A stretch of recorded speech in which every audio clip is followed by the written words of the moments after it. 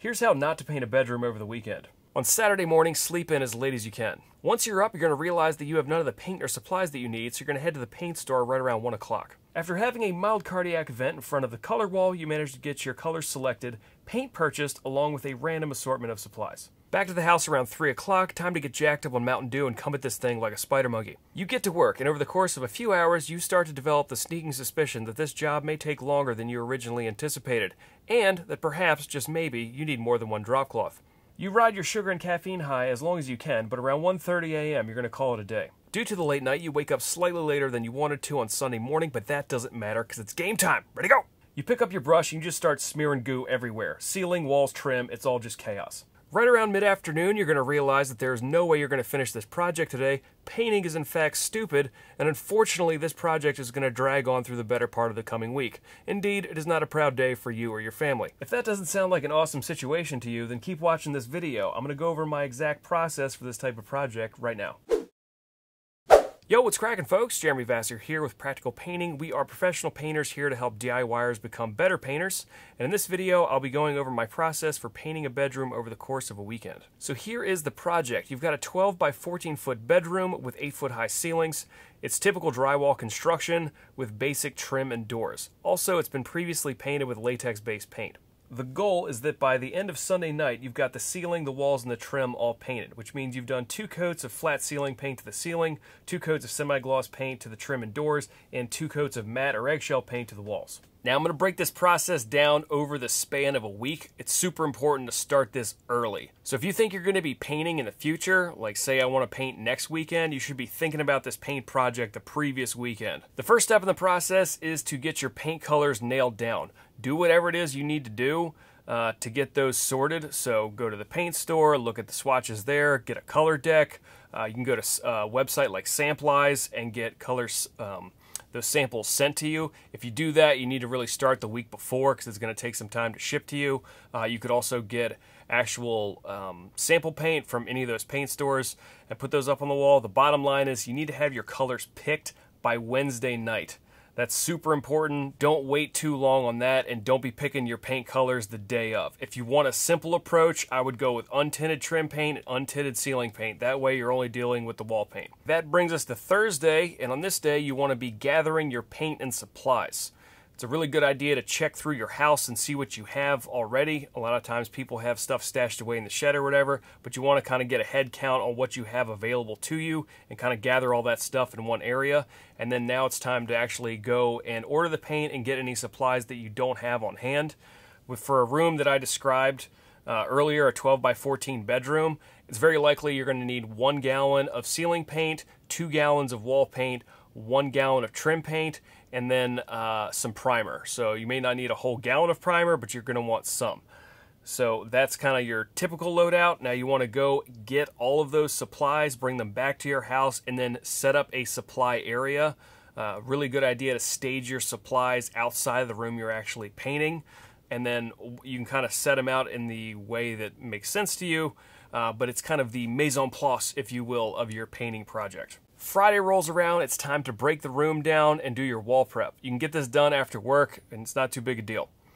So first you want to take a reference photo, just in case you're going to put things back from whence they came, just to make your job a lot easier when you go to reassemble the room. Once you do that, you want to declutter the room. So anything you can get out of there relatively easily, you want to do that. Smaller pieces of furniture, trash cans, anything like that.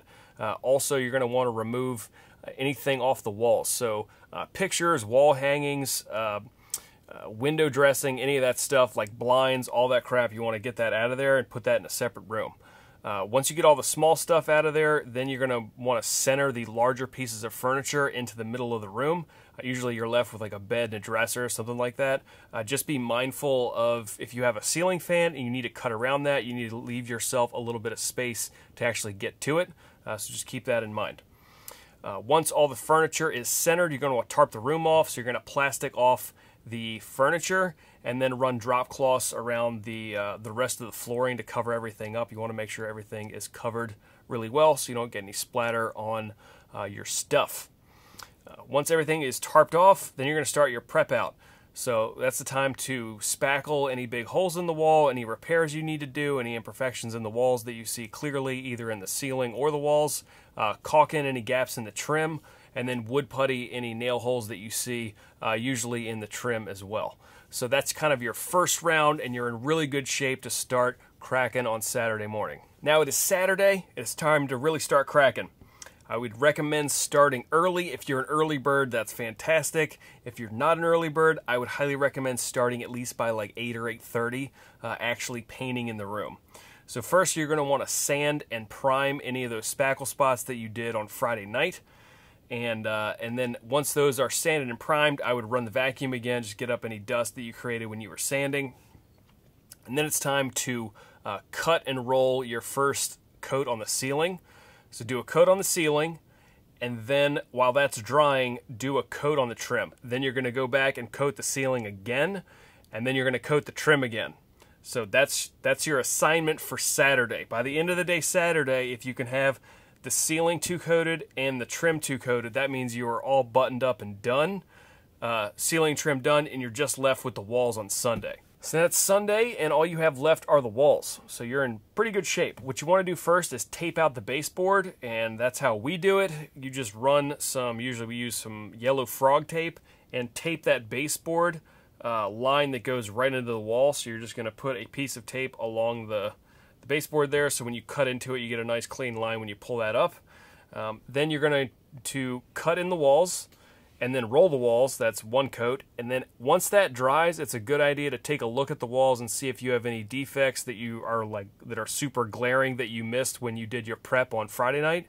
And you can do a little touch-up spackling if you need to. And if you happen to do that, you might need to push dry that spackle so that you keep things moving along. You can do that with a big box fan or any kind of fan that just blows air on those spackle spots. You can also use a heat gun. Just be aware, don't use a heat gun if you have sprinklers in your house. I had a bad experience. Anyways, once those spackle spots are dry, sand them, prime them, and then put another coat of your finish paint on top of that. Why would you do that? So then the whole room is back up to one coat. Once that all dries out, run another top coat. So you're going to cut everything in again with your wall paint and then roll the walls again. So now all the painting is done. You're waiting for things to dry. You can go ahead and pull tape off all the baseboard or anything else you felt you need to tape out. If you'd like a more in-depth look at this whole process, I would highly recommend taking a look at our How to Paint a Bedroom series.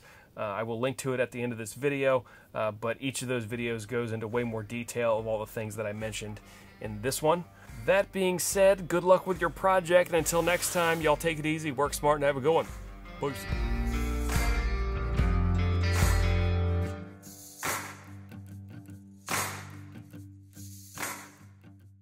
Amazing.